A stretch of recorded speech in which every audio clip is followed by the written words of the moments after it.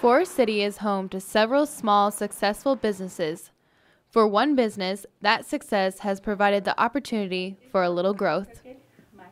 We just grew so fast in that we just expanded. I mean, we pushed the walls of the building so much in trying to grow. With its new location on 4th Street, owner Kate Rogers has also been able to add a few new members to the Serenity Spa family. So now that we've been in here for 6 months, we've gained a chiropractor, an energy practitioner.